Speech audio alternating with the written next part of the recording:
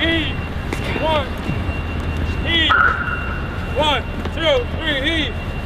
1, 2, 3, heave. Almost there. 1, 2, 3, heave. 1, 2, 3, heave.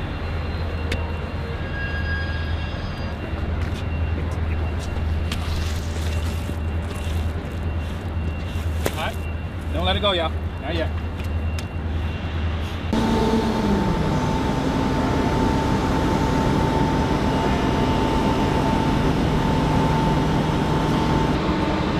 Good morning, and thank you everyone for being here today. What a great Navy day, where I'm honored to welcome home the USS Gerald R and its carrier strike group from their inaugural deployment in the Atlantic, where they strengthened relationships with allies and partners, exercised command and combined opportunities, demonstrated its newest capabilities, as well as our nation and our Navy's commitment in the Atlantic.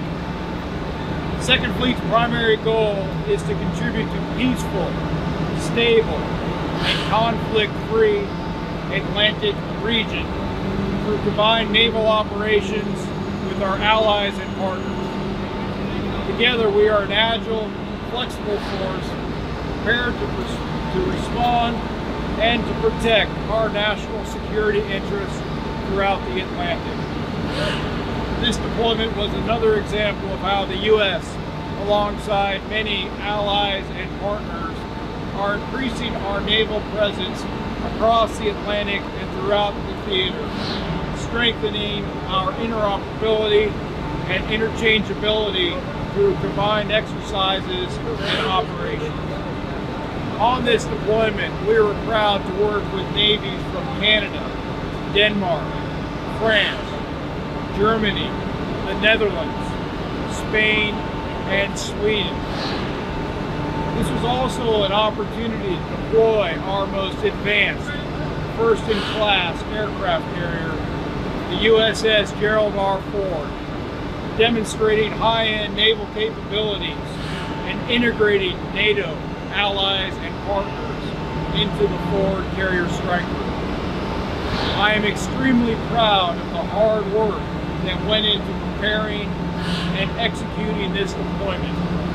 And I am even more proud of the forward sailors and the strike group team who are leading the charge on this first-in-class, state-of-the-art aircraft carrier. Joining me at the podium this morning are Rear Admiral Craig Huffman, the commander of Carrier Strike Group 12, and Captain Paul Lanzalata, the commanding officer of the Forward. They led their crew and strike group throughout this evolution. First off, I just want to say thank you all for being here with us and for the spectacular weather you brought today. I will say that the entire strike group is extremely excited to be back home in Norfolk after completing the inaugural deployment of the Gerald R and the Gerald R strike group. This was a tremendous opportunity for us to take the Gerald R and all of those new technologies, incorporate them into a strike group setting, working with our cruisers and destroyers, and then also working with our allies and partners, folding those allies and partners seamlessly into the strike group concept as we operated throughout the Atlantic. I'll also highlight that it's extremely exciting to complete this deployment during the centennial of the operations of the U.S. Naval Aircraft Carriers. In 1922, USS Langley operated out of Norfolk, and so as we took Gerald R out for its first deployment in 2022, it's a fitting culmination of taking the first-in-class ship and bringing it out on its inaugural deployment. Last thing I'll highlight is how proud I am of the sailors of the Gerald R strike group. Throughout the entire evolution, their hard work, dedication, and professionalism enabled the successes that we enjoyed for the last several months. It's really exciting to see all the work that they did and the foundations that they laid that will give us the cornerstone of future operations of the Gerald R strike group. So again, thank you for the opportunity to be here today. Thank you for joining us, and I will turn it over to Captain Paul Lanzalata. I'll only add to Admiral Huffman's comments in of our extreme happiness with the crew's performance on this first deployment, how happy our families are to have us back home here right before the rest of the holidays. We've sailed all the way across the Atlantic and back, up and down the eastern seaboard. We've been lucky enough to celebrate with our first international port call and our first overseas port call in Portsmouth, England. All of our sailors are back home safely. We're really happy about that. The carrier Air Wing 8 and Destroyer Squadron 2 helped us in our mission of bringing our allies and partners together, exercising together with NATO.